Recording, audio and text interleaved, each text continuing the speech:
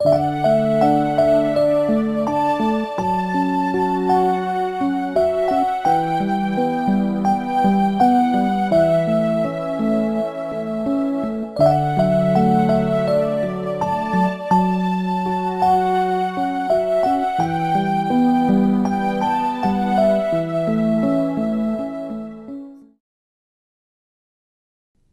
we are going to sit now for meditation. If you'd like to find a comfortable position for yourself in meditation, having done chanting in homage to the Triple Gem, from this moment forth, all of us should do our best to realign our minds with the pathway towards Nirvana. Sit in a cross-legged position, with your right leg on your left leg, your right hand on your left hand, the index finger of your right hand touching against the thumb of your left hand, with your hands resting palm upwards on your lap. And close your eyes very gently. Close your eyes gently, as if you were only half closing them, almost as if you were closing your eyes to go to sleep. Never squeeze your eyes closed, and make sure there's no pressure around your eyes.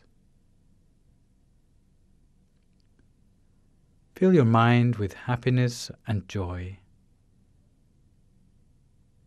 And suppose that inside your body is bright and clear, free of any sort of worries or anxieties, with no worries about anything at all. Imagine that inside your body is just a hollow cavity, and feel as if you were sitting alone in empty space, without any organs or tissues, without any muscles or bones, as if it is completely empty inside yourself, spacious, like a hollow cavity inside yourself, rather like a crystal tube or a diamond pipe, clear and bright, transparent inside yourself, as if the surface of your body is as delicate and clear as a bubble, hollow, with an empty space inside yourself, like a crystal or a diamond tube. And we bring our mind together at the center of our body, at a standstill, at the center of our body, the seventh base of the mind, which is approximately in the middle of our stomach, 2 fingers above the level of our navel. To be precise, you can imagine that you take 2 thin threads, one running from your navel directly through your back, the other running from the right side to the left side, so that the 2 threads come to an intersection at the center of the body. The intersection is no larger than the eye of a needle. 2 finger breadths above the intersection is a point we call the 7th base of the mind. To see this point clearly, your mind has first to be at a standstill, which means that we must have no further thoughts.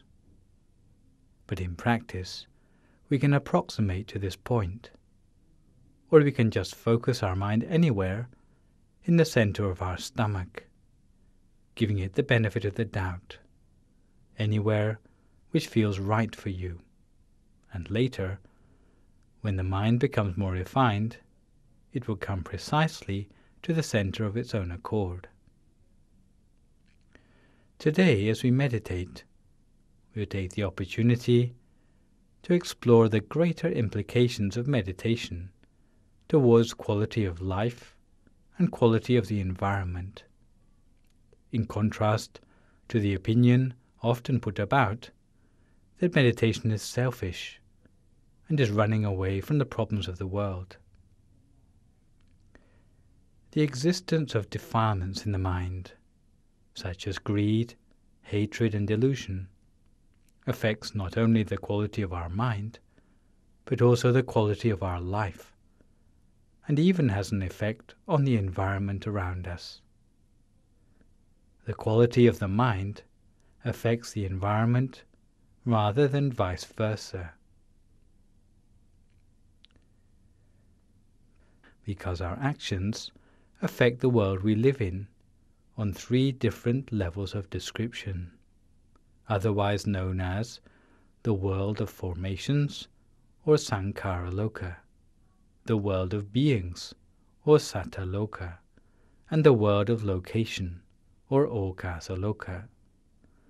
When we talk about the world of formations, we mean the body, which is home to our mind.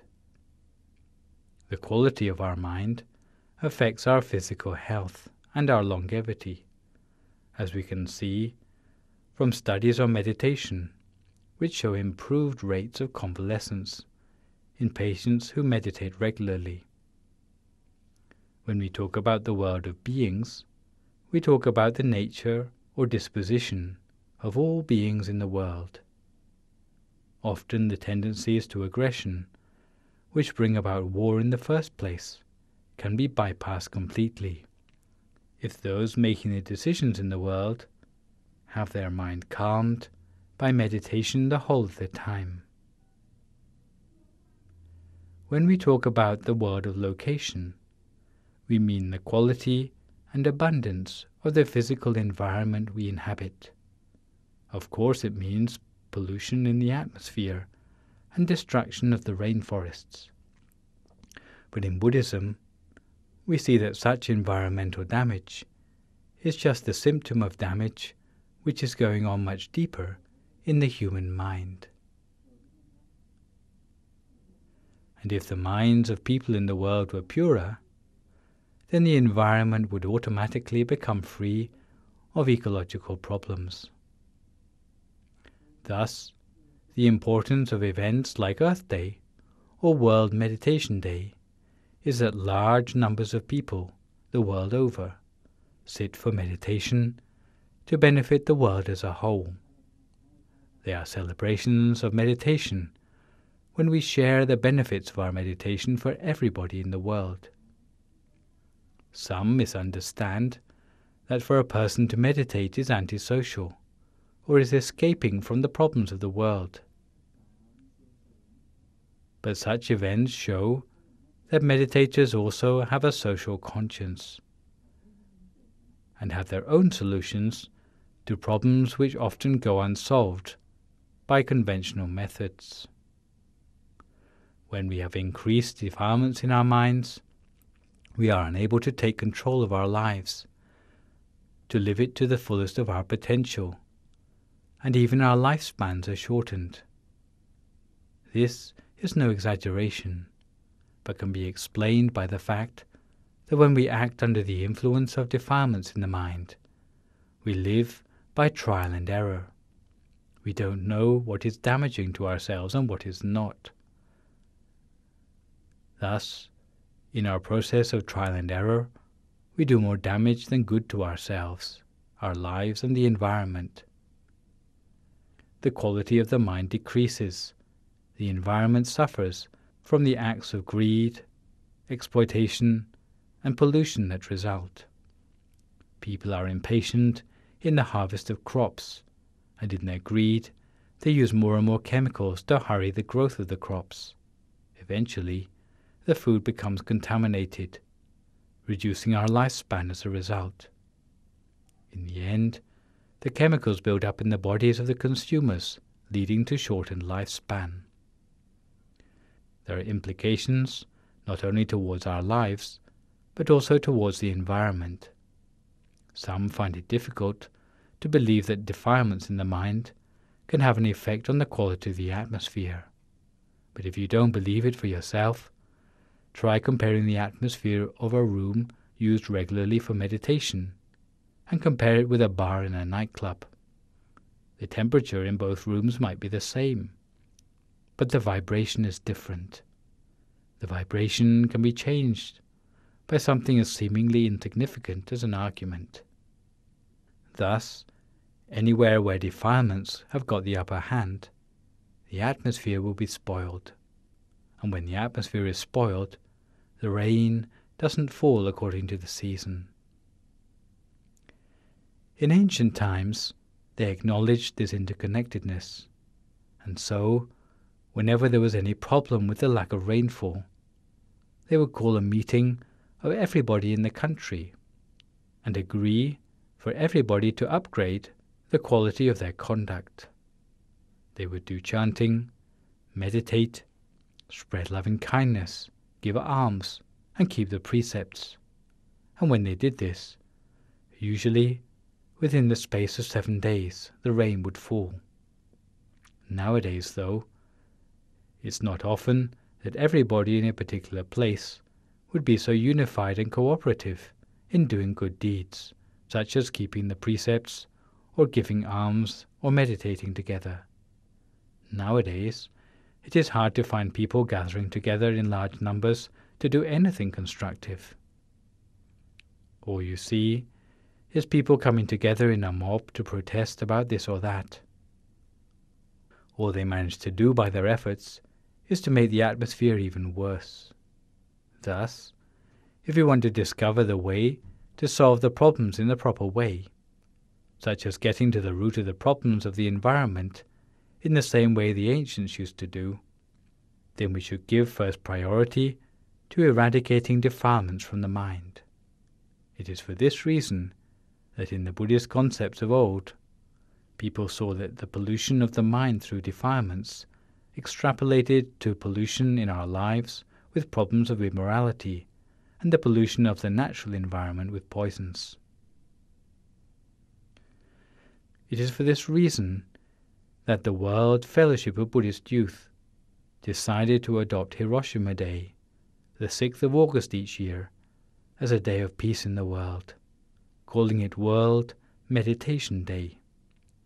Because although Buddhists around the world might not agree on the calendar dates for Vesak, Magha Puja Day, or Katina, all agree that by meditating together, the world can become a more peaceful place. Meditation will help all the people of the world to discover peace inside themselves, to the point that they will be able to attain true wisdom. Once they have mindfulness and wisdom, they will realize their true purpose in life, and they will be able to set proper priorities in life, leading their lives without harming one another. They will have compassion towards one another.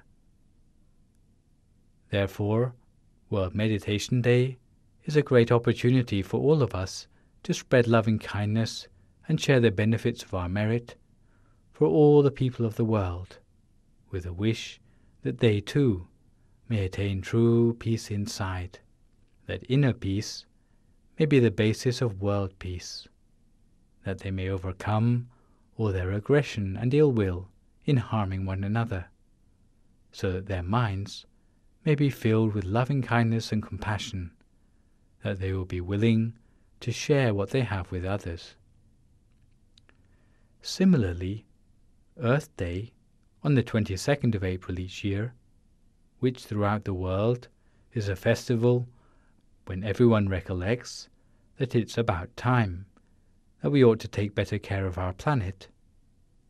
Again, we see care for the world on all 3 levels of meaning. By sitting together for meditation to cultivate purity and clarity, which is refined in our mind and can be enlarged to the world on all 3 levels: the level of the body, the level of the community of beings, and the level of the environment too.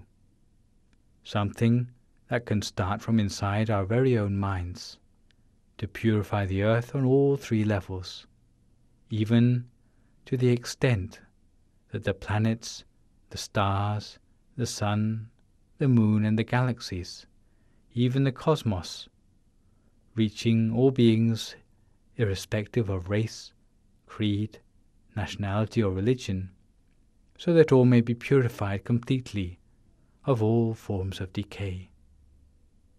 All of these things start out from our bright, clear mind inside ourselves, and it's the starting point for the seed of peace on our planet.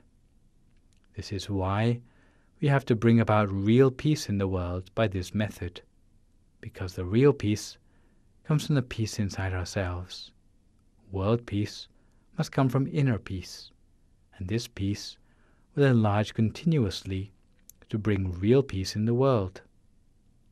We have to practice peace and enlarge peace from the inside out, by cultivating our mind in a bright and a peaceful way. We have to start by aligning our mind with the inner peace inside ourselves. Inner peace will ensure safety for the world and bring about real peace in the world as a whole. Because the peace of the world cannot happen simply by dialogue or debate or waging war in the name of peace. But what we can learn from history is that external wars, for various reasons, have never brought about lasting peace in the world. All wars have managed to achieve is to bring about suffering in our human community. More justified than the external wars are the wars we must wage inside ourselves. The war inside the mind which we must wage is a war that does not lead to casualties or cruelty. It is a war by which we must face up to our real enemy, which is the defilements in our own minds, whether it be the defilements of greed, hatred, or delusion, which are latent in our minds. These are our real enemies, the enemies of all beings in the world. Each time we go onto the battlefield of the mind, although there are no casualties, there's nothing to cry about from the losses of the battle, but to the contrary, at all levels of this battle inside, the more we manage to overcome our enemies on the battlefield of the mind, the more happiness will come to us. A sort of happiness which has no admixture of suffering at all. This happiness will be established in our mind in the place of suffering. So real peace in the world can only come about when everyone in the world can bring their mind to a standstill, to attain inner peace inside themselves. It cannot happen by the power of supernatural beings, but it has to come from ourselves.